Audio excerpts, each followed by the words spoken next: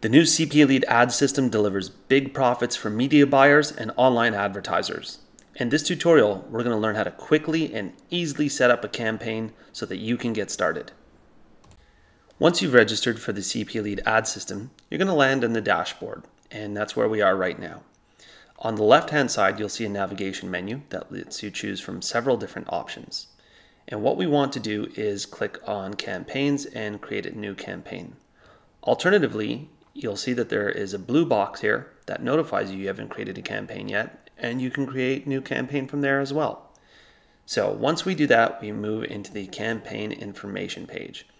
So we take a look and we see a status, and the options are active or paused. And of course we want to go with active, and we're going to set in a campaign name for our purposes. So for my reference purposes, the name I'm going to go with is Best Fiends. Now, in the campaign URL, I'm pasting in the URL of my campaign, which is a mobile app on the Android Play Store. Once we do that, we automatically pull in a lot of information for you just to make things more convenient. Keep in mind that if you're using a desktop campaign, you will need to input this information yourself, and that's the only difference. So let's go ahead here and enter in my campaign URL. And there you see we've populated a lot of information. Now I'm going to look at that information. I like my image creative, but let's take a look. The title text creative and the description need some editing because they cut off, as we do have character limits. So I'm going to go ahead and edit my title text creative, and there we go. That looks a little bit better. And then I'm going to go and edit the description text creative 1, just so that looks a little bit better as well and reads better. And I'm also going to enter in a description text creative 2. And there we have it. Keep in mind, this is what users will see, so you want it to be attractive and pair well with your image creative. Let's go down to targeting and bidding. So geo-targeting type, we want to go by country. You can also choose by tier or by continent. Continent is straightforward, as well as country. And tier, of course, for those of you who are familiar, there's tier 1, tier 2, and tier 3 geos around the world. In my country targeting, I'm just going to go ahead and choose the USA, so that's United States. And my device targeting, of course, is going to be Android.